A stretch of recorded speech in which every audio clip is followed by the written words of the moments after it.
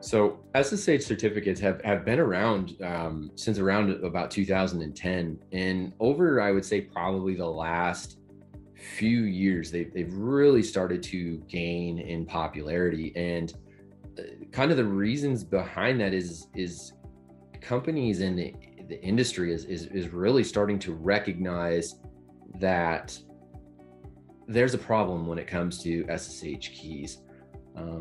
Primarily in, I would say, one that they last forever. They don't expire. Another one being that managing them is extremely complex because you can generate them very simply.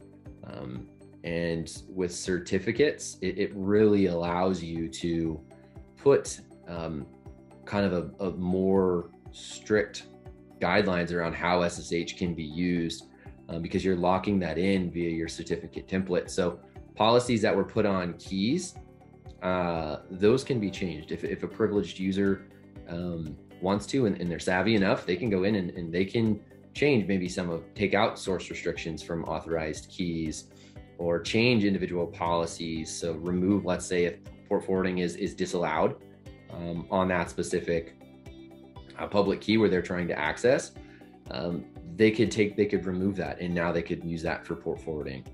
With SSH certificates, when we build policy into SSH certificates, that's locked in there. They're not able to change that without actually having access to the key pair. I mean, at a very base level, while they're both certificates, they're not the same, right? They're not the same format. An SSH certificate is not an X509 certificate. It is generated from an actual SSH certificate authority, and that is allowing for SSH protocol to be leveraged and SSH connections to be used via these certificates. When it comes to TLS certificates, you wouldn't be able to use those for an SSH connection there. Kind of on that same thread, from an SSH certificate authority, they're not generating X509 certificates. Just as if you have a Microsoft certificate authority in-house, that's not going to be able to generate SSH certificates for you.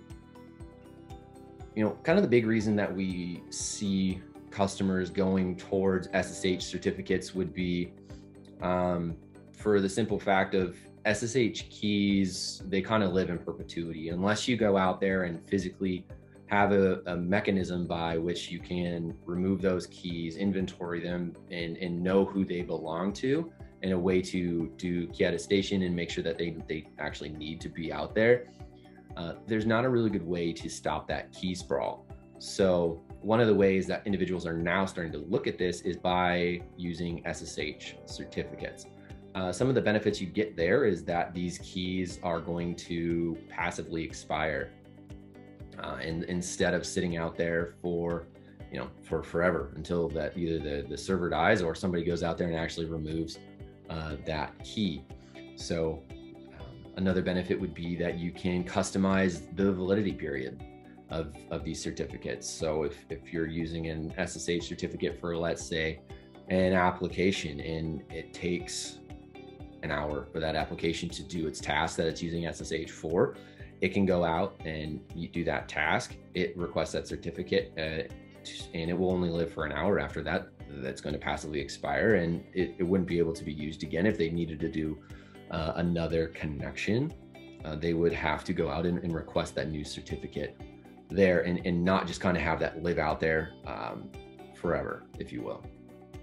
While I think they're kind of waning in popularity in lieu of certificates, I would be shocked to see them actually go away and not be able to not be used in some form or fashion within specific environments. I think a lot of the legacy stuff that companies are using today is still going to require SSH keys.